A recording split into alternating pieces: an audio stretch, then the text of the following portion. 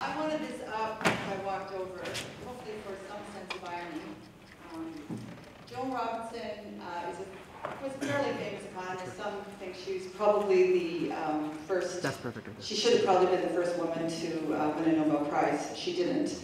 And what she said was, the purpose of studying economics is not to acquire a set of ready-made answers to economic questions, but to learn how to avoid being deceived by economists.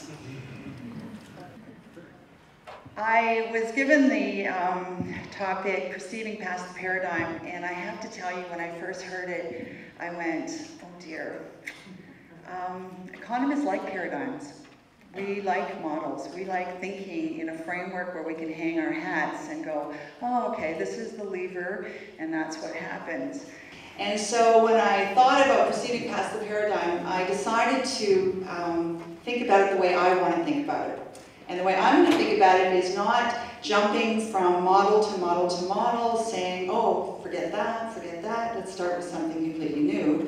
I'm viewing proceeding past the paradigm that you look at a model so deeply, you understand it so well, that when something is matching reality, you know which assumption to challenge. And I'm going to talk about two economists who did that in the last 100 years. And when you challenge assumptions, even tiny ones within inside a model, it turns out it can have huge consequences for economies. And so I'm going to demonstrate how these two views have very different results when we take a look at the politics that occur around the world. I'm going to start with a fellow who definitely challenged the assumptions of his day, John Maynard Keynes. Now, John Maynard Keynes was actually a colleague of Joan Robinson, and he lived in a very tumultuous time. He lived through World War I, the Roaring '20s, Great Depression, Second World War. And in the Great Depression, he looked around and said, something's not working. He said, we have this Great Depression, and all of our models say that free markets should be self-correcting. This shouldn't persist for very long. We shouldn't have unemployment at 20% lasting for so long. Something is wrong.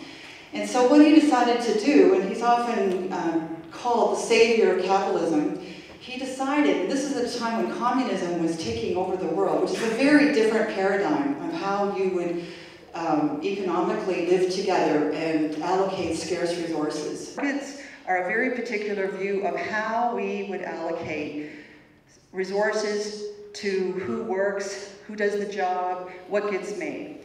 And he said most of the free market seems to be working except for one little part. And the one little part that doesn't seem to be working that well is the labor market. And he came up with what he called the general theory of employment, interest, and money. He wrote it's a fairly famous book. It gets reduced to the general theory. And he was trying to say that, you know, there's some very good reasons why we can have persistent and prolonged unemployment that just isn't going away, and it's going to be very grim. And so he introduced the idea that there wasn't enough demand, and so somebody had to go shopping, and you couldn't count on the business community to go shopping because they had their own issues that they were dealing with, and uncertainty makes you less confident. And without confidence, you're not going to invest, you're not going to hire, you're not going to, even though if everybody hired, we could get out of this problem. No one person, no one business owner had the incentive to move first. And so there was a player who could do that. And guess who that player was? The government. He was the first to put onto the back of a government, you are accountable for the state of unemployment inside your nation, and you can do something about it. You can go shopping.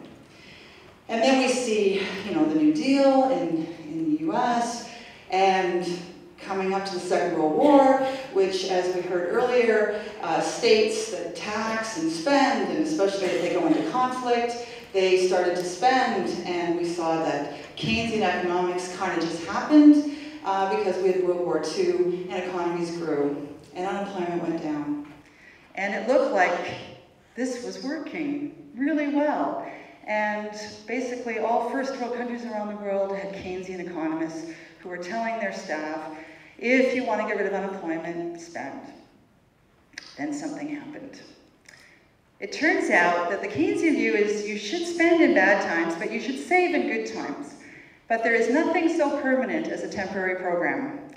And so what happened was governments found that entitlement, people could not cut spending, and we were spending in good times, not just bad times. That became a problem. Also, how do you fund this spending? Well, you didn't want to keep raising taxes. That was viewed as difficult, and not everybody wanted to have their taxes raised. And so a very simple solution to this problem is to say to your central bank, I want to print some bonds, I want to go into debt, I don't want to sell it to the public because then it's going to have to raise interest rates and taxes to pay them back. I want to sell it to you.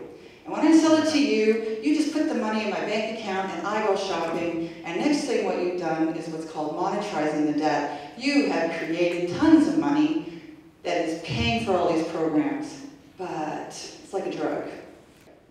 You can get really addicted. What happened was, money is what I call the grease to the real wheels.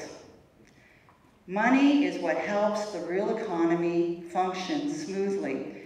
If you don't have enough, you grind to a halt. It's not a great world without money. It gets really tricky.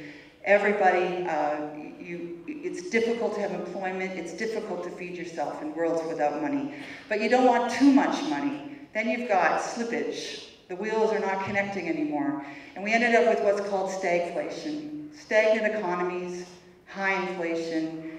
And then when inflation gets really high, we call that hyperinflation. And we had countries around the world like Latin America, South America, where inflation rates were 20% a month. Eastern Bloc countries, Russia, in 1992, had an inflation rate of 1,000%, which means you can't count on money to work anymore. It's not safe. And so economies started to crumble, high unemployment. There's nothing that can cause a revolution so quick as having bread go up in price and people cannot afford to eat. And so at the end of it, suddenly we needed a paradigm shift. Keynesian economics wasn't working anymore. In came another famous economist, Milton Friedman. He had been a student of von Hayek. And he said, here's the deal. We have done the analysis, and I can tell you with absolute certainty that inflation is always and everywhere a monetary phenomenon. All right? It's always a monetary phenomenon. Here's the solution. You got to stop printing money. You got to cut the money supply. But that creates a problem for governments because they were using this money to fund their programs. So that means you got to cut government spending. You got to go into austerity. You've got to cut back. You've got to lay off people.